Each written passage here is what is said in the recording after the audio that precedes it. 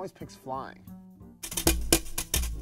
It's just a superpower for people who don't discern. It's a superpower for people who want to save on their car insurance. You have to be flying at super speeds.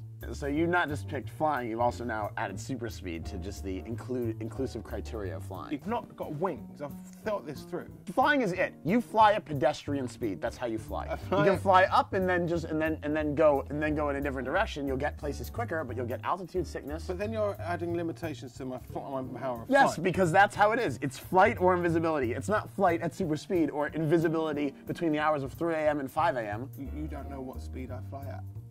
Of course not, and you don't know how invisible I am. It's the same thing. I do know how invisible you are. What, is it just me? Or do my clothes count? You have to be naked. That is a rule. I think invisibility covers anything that touches you directly. No. That's how it works. Yes, it is. No, that's not.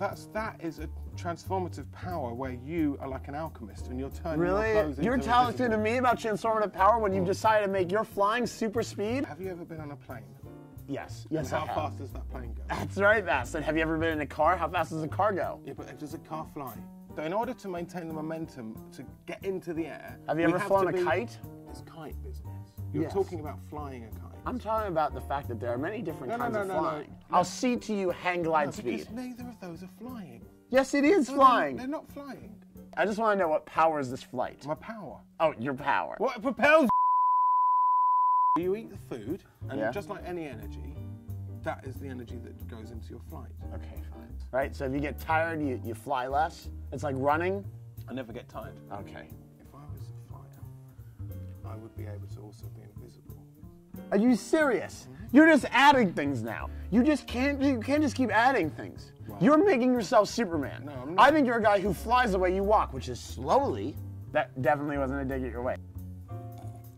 No respect. A hot air balloon flies. That's the speed I'm willing to give you. It does fly. It's a dream for lazy men. Invisibility is for people who actually want to tip the balance in their favor. What sort of a person wants to tip their balance in their favor? A hero? An American. You can lie down in the air.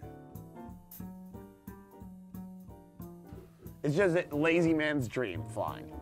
It's a really cushy interpretation And of then flying. I would make love to a woman. They'd be holding on to my neck and holding on to your beard hair. And I would be flying like, don't drop me! Directly upwards, and then we'd be making love in the air. But we wouldn't be moving around. Can I just cede the argument to you so I can go be sick in a bin?